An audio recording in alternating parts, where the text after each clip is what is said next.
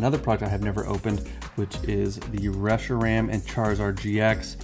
I will get all the packs out and the products, and then I'll be back once again. For this box, you get 2 Vivid Voltage, 5 Chilling Rain, and 3 Evolving Skies. So I pulled the Chonkachu one time, but you know, it's just a fun set. It was kind of the set that brought me back into Pokemon in 2020 when things were going crazy. It doesn't have alternate arts, it doesn't have trainer galleries, but it does have amazing rares, and it has Rainbow Pikachu, and even just a regular main set.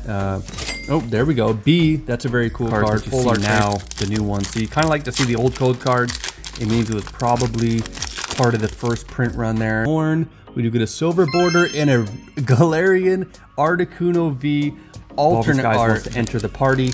Both sets so far from this box have had at least one good hit, and actually they each only had one good hit. It looks like we do have this silver. Let's get something alternate art. Alternate art, come on. Oh, Rayquaza V full art. That's almost first print run type stuff. Not necessarily the new reprint tins and things like that, but first print run, Sword and Shield. Good stuff here. We got the old school white and black border. That means you're going to get at least a holo in this pack. I did see something shiny again. Again, don't want to get too excited here, but this could be one of the best boxes we ever opened if we get a banger pull out of this pack here. Eldegoss, another silver with the black. Show it to us. Come on now. Hey, Lucian V alternate art. Holy cow, that's what I'm saying. Wow, this is amazing. Leafeon, my favorite evolution. Never pulled the Leafeon V alternate art, but that box, holy cow, that was amazing.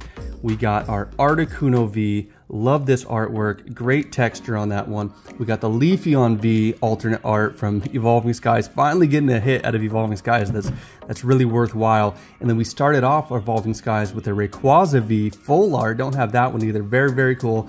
And then Vivid Voltage came in strong as well with the B card full art. Not the rainbow. There's a rainbow version of this, but wow, holy cow, that was an amazing box.